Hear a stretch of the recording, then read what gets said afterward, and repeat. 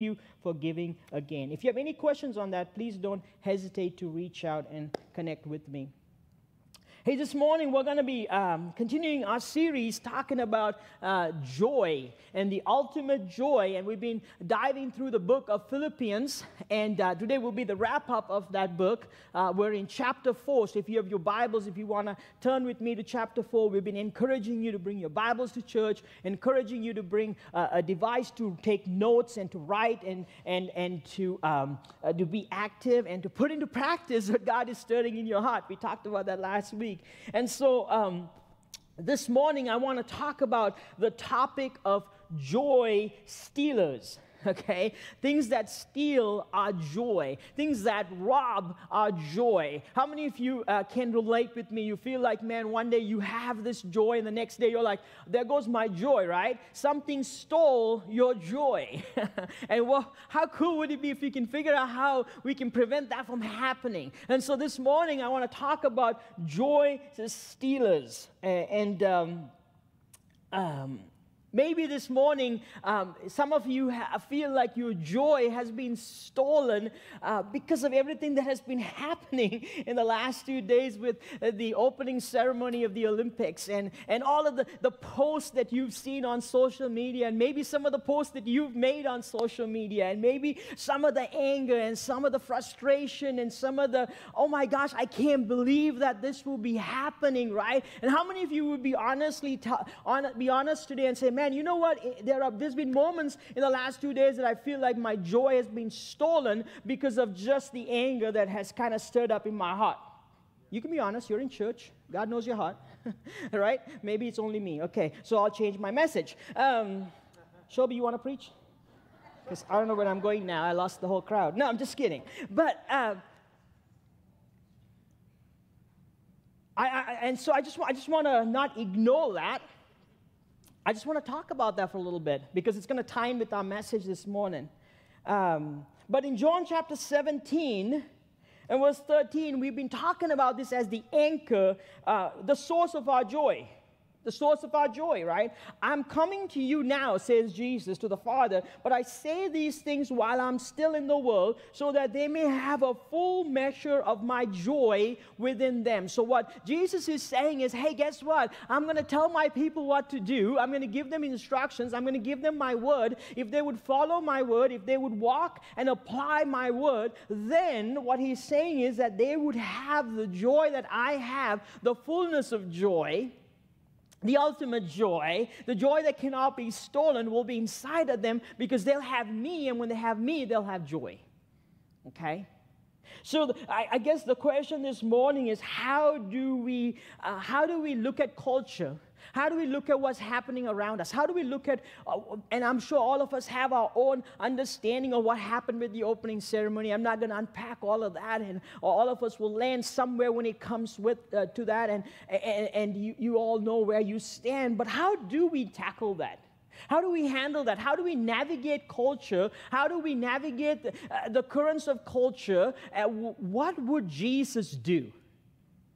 Okay, we've been talking a lot about being with Jesus so that we can become like Jesus and then do what Jesus did, right? Would you agree? Does Jesus want us to do what he did? Right. So if that's the case, I just want to read this scripture, and this is kind of not tying in with the message, but I thought this was kind of gives us some instructions on maybe how to navigate culture. How do we go about, what should we post on social media? What should we say? How should we tackle these things? Because this is not the first and the last time you're going to see this, especially going into the election year that we have. How do we tackle it? What is our approach? What should our approach be on social media? A very good platform, right? Here's what Jesus said in his word. He said, "Blessed are the meek, for they will inherit the earth. Blessed are those who hunger and thirst for righteousness, for they will be filled." For us first, to be righteous people, to live a righteous life. Because through our righteousness in Christ, others are attracted. Okay? Blessed are the merciful, they will show mercy.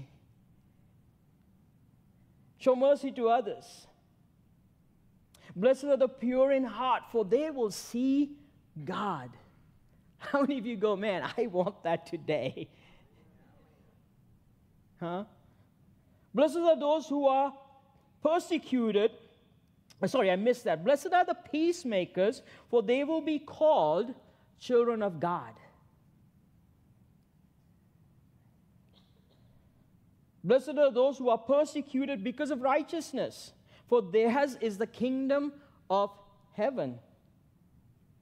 Blessed are you when people insult you, persecute you, and falsely say all kinds of evil against you because of me. Rejoice, he says. Have joy. Don't let it steal your joy, but rejoice and be glad, because great is your reward in heaven, for in the same way they persecuted the prophets who were before you. We're not the first generation to be persecuted. Jesus himself was persecuted. Jesus was spat on. Jesus was insulted. Jesus was crucified to the cross. And so have been many. But there's a way that we approach that. 1 Peter chapter 3 verse 9, do not repay evil with evil or insult with insult. On the contrary, repay evil with blessings, because to this you were called, so that you may inherit a blessing. That is Jesus' words to us on how we should navigate culture, how we should walk, how we should present ourselves, how we should approach certain topics that become hot topics, and how we should live our lives. And so I hope that you take that to heart and you apply that to your life, and you ask yourself the question, where do I stand when it comes to all of this? Where do I stand moving forward? How do I go about being like Jesus and becoming like Jesus and doing what Jesus has done or is asking us to do? And we'll touch on this as we continue in this message today, because it kind of ties into some of this through the message. If you turn with me to Philippians chapter 4, verse 1, and here is how Paul is kind of wrapping up this whole letter to the church in Philippi, and we've been unpacking his whole concept. Paul is in prison. He's writing to the church in Philippi. He's been so encouraging. He's been so building up.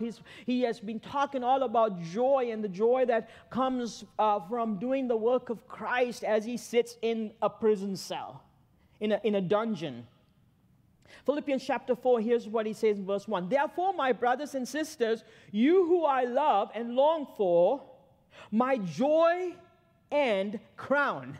My joy and crown. What Paul is saying here is that, hey, guess what? You people in Philippi are my joy and my crown. The people that I've got to do life with, the people that I've got to invest in, the people that I've got to point to Jesus, the people that now follow Jesus because I was obedient to the word of God. I was obedient to the calling of God in my life. And because of that, now we have a people that love Jesus. And because of that, I have joy, and you are my crown. The work that he was doing to help the people to know Jesus, to point them to Jesus.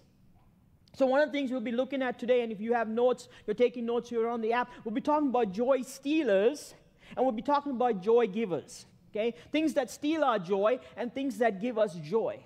A joy stealer here is being a person that is independent and inward focused in their lifestyle. So you're an independent or inward focused lifestyle person. All your focus is about yourself, individualism, about how you feel, how your wants and desires are met, a selfish kind of lifestyle.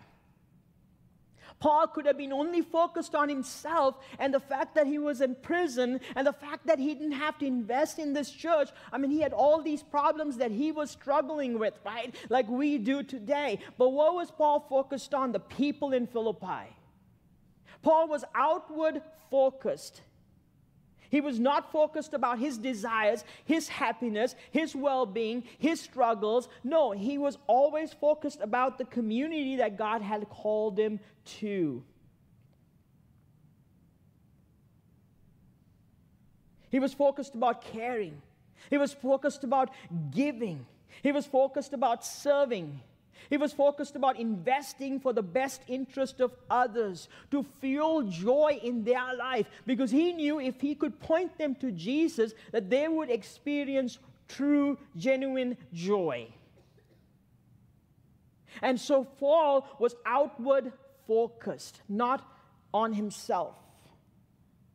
There's a passage in Matthew chapter 6, verse 19 that says, "Do not store up for yourselves treasures on earth, where moth and vermin destroy, where thieves break in and steal, but store up for yourselves treasures in heaven, where moth and vermin do not destroy, and where thieves do not break in and steal. For where your treasure is, there your heart is also." What is it saying? Let's be others focused. What does this passage talk about storing treasures in heaven? What it means is every person that you get to point to Jesus, they get the opportunity to know the hope of Jesus Christ. And if they receive Jesus Christ, guess what? You get a reward in heaven because you have helped a person get to heaven, and you're storing treasures in heaven. Paul had a lot of treasure in heaven. Paul did not have a U-Haul here that he could haul when he passed away. But he had, the moment he passed away, God looked up at heaven and said, "Thank you, Paul. Look at all the people that know me because of you." And he had joy. There's joy that comes when we are others focused. When there's joy that comes when we are not about ourselves and we're about others. The happiest people are the ones that are the most generous people. The happiest people are the most generous people, the people that want to make other people happy, the people that want to make the life of others happier and comfortable. They're the ones that experience the most amount of joy. So what is our joy filler? Our joy filler is to be interdependent, to be in community, to be outward focused. And when we do that, in the midst of our chaos, we experience joy. You should try it sometime and see what happens. When you're having a joyless day, why don't you start focusing on others and see what happens? When you start praying for your challenges, if you would just stop for a moment and start praying for the people that you know in your life that need a touch of God, see what happens to your heart. See how your joy starts to shift and your joyless situation starts to be filled with joy, because that is how God created us. He created us to be others focused. He created us to be conduits of His grace. And what I've shared in the past is when you're a conduit, things are always flowing through you. It's like this spring that is constantly moving, running water. I just got back from Colorado. Man, there's something about being in Colorado in the rivers versus being in Kansas in the lakes. I don't want to get into any of the lakes in Kansas. But you don't know what's underneath there. It's brown and nasty and dirty, right? But it's running water that looks so fresh and inviting. And our lives are the same way. When we allow God to flow through us, our lives look very refreshing and welcoming to everyone around us. But when we hold on to everything that God gives us, it just becomes stagnant and stinky and nasty. And so outward focusedness gives us joy. Then he goes on and he says, stand firm in the Lord in this way, dear friends. Stand firm in what? Not in your things, but stand firm in the Lord. Joy stealer is misguided allegiance. Allegiance to the wrong things or the wrong people. Okay? Misguided allegiance, where our allegiance are in things that maybe are not of God. And if we were to backtrack to last week and go to chapter 3, verse 20. In chapter 3, verse 20, Paul refers to this. I touched on this last week. But our citizenship is in heaven, and we are eagerly awaiting a Savior from there, the Lord Jesus Christ, who by the power that enabled Him to bring everything under His control will transform our lowly bodies so that we will be like His glorious body. That was what Philippians chapter 3, verse 20 was referring to. And so here he uses the word citizenship is in heaven. What does he mean by this? What was Paul trying to get here with the church in Philippi? Here's some context to help us understand this. Philippi, the people in Philippi, the church in Philippi was a colony of the Roman Empire. And so they had the cultures and the lifestyle and the habits of the Roman Empire. And their allegiance was to Caesar, the emperor of Rome. And so what happened is, let's say Rome had all of these colonies established as they were gaining power. And so let's say someone decided to attack one of the Roman colonies. Guess what would happen? Caesar would send his armed forces to go in and to protect his colonies and take care of the people. And so Caesar was worshipped as Savior and as Lord in Rome and all of his colonies. And so what we see happening here is that Paul wanted to remind the church and the people in Philippi that their true allegiance should be to who? Jesus. Their true allegiance should be to the Savior who came to save them and not to Caesar. Now, Paul was not saying you should not respect Caesar because Caesar was appointed as ruler over the Roman Empire by the Lord of Lords. He still tells the people you should respect them, but the allegiance should be to Jesus Christ. And when he used the term citizen of heaven, he was also saying it does not mean that we are waiting to go to heaven to be citizens of heaven. No. The moment you give your life to Jesus Christ, the moment you say, you know what, Jesus, I'm a sinful person, I accept your gift of grace, I accept your forgiveness that you have for me, we become citizens of the living God, we become citizens of heaven, and we start to live that citizenship here on earth, waiting for the kingdom to come. Paul was painting this picture how the church, us, the church, a body of believers, are a colony of heaven here on earth to establish Jesus Christ's work here on earth. Okay, and when we pray the Lord's Prayer, your kingdom, let your kingdom come, your will be done here on earth as it is in heaven. What it means is that Jesus has called us out of this world. He's establishing a colony, and we're in partnership with the King of Kings and the Lord of Lords. God has a work that He wants to do here on this earth, and the way He does that is in partnership, and our culture and our lifestyle and the way that we live, the things that we believe, the things that we do are things that happen in heaven. Because we're a colony of where? Heaven, living on earth. We've been pulled out of this earthly kingdom and have been placed into a heavenly kingdom. And this is what Paul is talking to the church in Philippi and saying, hey, even though you're a Roman colony, your citizenship is in heaven. Okay? So live like that, not as if you belong to this Roman Empire. It also means just like Caesar would show up when a Roman colony was in problem, it also means that the King of Heaven is there to protect His people here on earth that belong to His kingdom.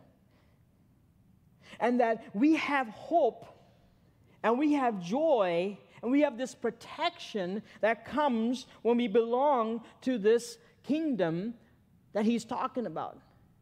And even though we haven't seen the fullness of this kingdom, which we will see one day when Jesus comes back for His bride, which is His church, it says we can still live in that, but one day we will be transformed in our lowly bodies so that there will be like this glorious body. And yes, one day we have the hope of the full fulfillment of the kingdom of heaven here on earth, but we still live today as citizens of heaven.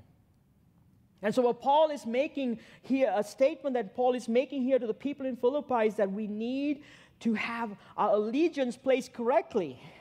Allegiance placed on Jesus Christ and not on Caesar. So how does this apply to us today in the culture that we live in? Our allegiance doesn't need to be placed on the Republican Party or the Democratic Party or whatever party or whoever is running for president. Our allegiance should be in Jesus Christ. Our confidence needs to be in Jesus Christ. Our hope needs to be in Jesus Christ, not in any human elected official. And whoever is elected into that position, we respect because we believe that God's hand has been placed on them no matter what your opinion is. But our allegiance is to Jesus Christ himself, the eternal hope, the King of Kings. And the reason it says the King of Kings, and we'll unpack this whole topic in the next month as we dive into being faithful in a culture that is corrupt. Our faithfulness is to the King of Kings because he is the King of all kings. He appointed every kingdom underneath, but he's the King of all kings, and our allegiance is to the King of Kings and the Lord of Lords. And when our allegiance is in the wrong place, Paul says, stand firm in the Lord, because when our allegiance is in the wrong place, then we are stolen. Our joy is being stolen every day because humans disappoint us. Human powers disappoint us, but God never does. And so what Paul is saying is stand firm in the Lord. Your joy filler is to realign our allegiance in Jesus Christ. Refocus our attention on him. Turn to him, and he will make your path straight. Right? And then he goes on in verse 2 and 3. And I plead with you, Euodia, don't name your kids this. And plead with you, Syntyche. Wow. Two ladies that were living in the church world. He's pleading with them to be of the same mind in the Lord. Yes, and I ask you, my true companions, help these women, since they have contended at my side in the cause of the gospel, along with Clement and the rest of the co-workers whose names are in the book of life. So what is happening here? We see that Paul has been doing the work of God with these ladies, or with a group of people, especially these two ladies. But these two ladies have, for some reason, are now not seeing eye to eye. They're having disagreements. Joy stealer. Disunity. Disunity that begins within the church also spreads to our culture and our communities. Okay? He's talking about the disunity that is starting to see happen within the church. In a Christian community where the whole ethos ought to be of one mutual love, forgiveness, and support, what we need to see is that each person, what we see is that each person starts to accuse the other person of something that they did wrong, or that they didn't line up with the way they saw, that they broke the code of conduct, or whatever it is, and it starts to break down the whole system, and we walk away from healing and forgiveness and pointing fingers. And that is happening today in the church world. That is happening within these four walls sometimes, where we may have different opinions. But what is Paul saying here? I think it's important for us to understand. He said that he's pleading with them to be of what? The same mind in the who? Lord. Let me ask you this for a second. Can you be in the Lord and have different opinions? I mean, you're a human being. Yes, you can. But does being in the Lord, would God tell one person, hey, you need to be focused on this and have this, and then you should be focused on this, and then he creates disunity? If you worship the same God, there is unity. Right? But when we start worshiping things that are not of God, then we start to see disunity entering our communities and our culture. This is why Paul is saying we are a citizen of heaven because there's only one king. And when there's more than one king, what happens? There's disunity. Because you have two bosses that are trying to tell you two different things. But when there's one king, then there's only one message, there's only one focus, there's only one purpose, there's only one plan, there is only one way, and that is the way to Jesus. And so then there forms this unity that we see happening. When we're in control, when we are the boss, when we become selfish, what we see happening is disunity. And disunity steals our joy. We see this in our homes. We see this in our marriages. If our home was about the Lord, there'll be unity. If our marriage was about the Lord, then there will be unity. If a husband and wife is praying to the same Lord, and husband and wife are praying together to the same Lord, guess what's going to happen in that marriage? Unity. But when there's disunity, and you may be seated in here this morning, maybe you walked in with a disagreement, husband and wife, and you know that your joy has been stolen, right? How many of you have been there? Is it just me, or some of you are being honest, the rest of you are lying? But you know what I'm talking about, right? But when we're in the Lord, what happens? There's unity. It's with our kids. If we are focused on the Lord and the whole family is focused on the Lord, there's unity with our kids, in our communities, in our churches, in our country. Disunity steals our joy. But the people of God have the opportunity to display what unity looks like and how unity can be practiced and how unity can lead to joy again. So joy filler. Unity in the Lord. To be united in the Lord. To be with Jesus so that we can become like Jesus and do the things that Jesus is asking us to do, which leads to unity. And then he goes on to Philippians chapter 4, verse 7. Rejoice in the Lord always. I will say it again, rejoice. And many of you have heard this verse over and over again. Rejoice in the Lord always, and I say it again, rejoice. Let your gentleness be evident to all. The Lord is near. Do not be anxious about anything, but in every situation, by prayer and petition with thanksgiving, present your requests to God, and the peace of God, which transcends all understanding, will guard your heart and mind in Christ Jesus. Man, this could be a whole passage that I could preach on, talking about anxiety, talking about worry, talking about being in Christ and how we find identity in Him. But a joy stealer here is a faulty heart posture. A faulty heart posture, where a heart posture is focused on anything other than Jesus Christ Himself. Paul is challenging us to live an exuberant lifestyle. What does that mean? A life that is excited, a life that is full of joy, a life that people look and are attracted to because of our energy and our excitement, because we are in Christ, and our lifestyle is always about hope, and it's always about peace, and it's always about rejoicing, and it's always about outward focused, and it's always about loving others, an exuberant lifestyle in all circumstances. Now, you may be like, that. How do you do that? Well, you can't do that in your own strength. You can only do that by being in Christ. And when we do that, that becomes contagious. Now, He's not calling you to be a fake optimist, but a Christ-centered optimist that comes from our faith and hope in Jesus Christ. Yes, we do have challenging times in our life. Yes, we go through hardships. Yes, we go through pain. And we have to be real. But then with Jesus, we find this joy, we find this peace that passes all understanding. And that is what Paul is referring to here. But he also goes on to say, live a life of gentleness. Gentleness.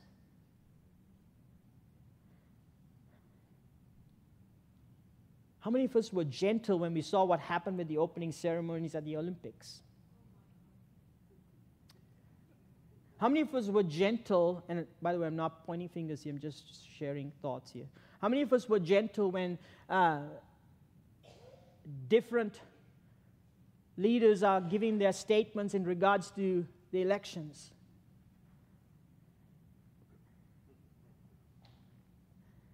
But that is what He's calling us to do. Because out of gentleness, we're able to then be the hands and feet of Jesus and point people back to the most important things. Gentleness that leads to joy for you and for others. Not stealing your joy, but leads to joy for you and others. Grace-filled, not abrasive. This is a heart posture. It's a heart posture. What did Jesus do when he encountered the prostitute? Was he gentle? What did Jesus do when he encountered the woman at the well who had multiple husbands and the religious leaders were about to kill her? Was he gentle? What did Jesus do while he was hanging on the cross and a thief next to him said, "Hey, will you remember me today when you are with your Father?" What did he do? Was he gentle? What did Jesus do with Peter after he betrayed him 3 times? And he came back and he cooked him a meal and he reinstated him to do the work. Was he gentle? What did Jesus do with you? Just reflect on your life. How has he treated you? How has he embraced you? How has he received you back into the kingdom? Has there been gentleness? Jesus is about gentleness. Gently correcting, gently restoring, gently reinstating, gently giving us new identities, gently giving us hope and healing.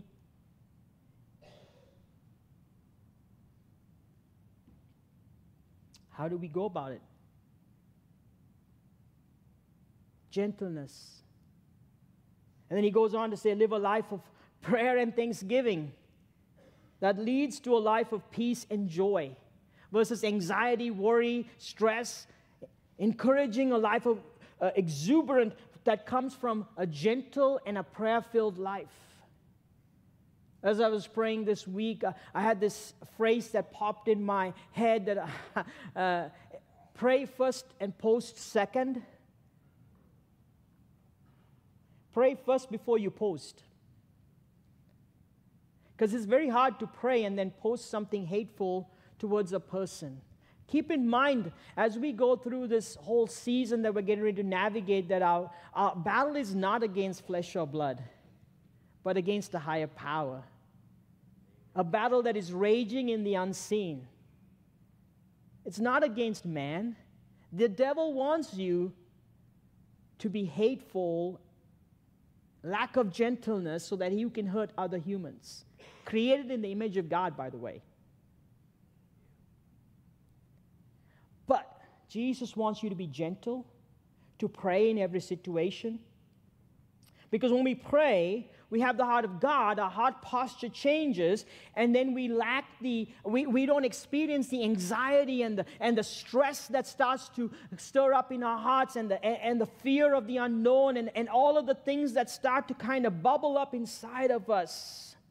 God's peace is the opposite to human anxiety. And we receive that peace by being with the peace giver, by being near to the Lord, because the Lord is near, is what the passage says. So a joy filler is to receive the heart of Christ. To receive the heart of Christ.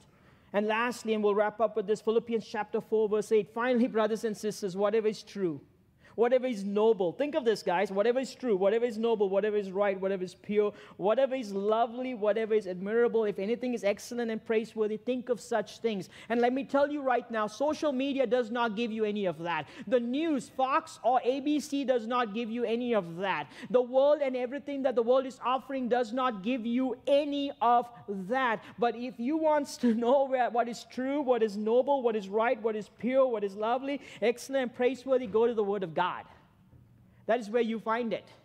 And when you focus on those things, be transformed by the what? Renewing of your mind, because our minds have been polluted by poison given to us by our media that is lying to us and is causing us to be anxious, that is causing us to be angry, that is causing us to post in ways that are not God-honoring, that is causing us to walk in ways that are dishonoring to God. But what God is saying is, hey, if you focus on that, that is how you will act. If you put inside of what you put inside of you is what's going to come out. If you put inside lies, well, guess what? You're going to respond to lies. If you put in the truth and the Word of God, you're going to respond with truth and love. Let's put in more of Jesus by being in His Word and allow the love of Jesus to come outside of us and to walk the way Jesus walked when He was spat on, when He was beat up on, and when He was finally crucified on the cross. It was in humility that He defeated the devil. Joy stealer, a polluted mind. A polluted mind. Joy filler, a purified mind. A mind that is purified by the love of Jesus Christ. Would you stand with me this morning?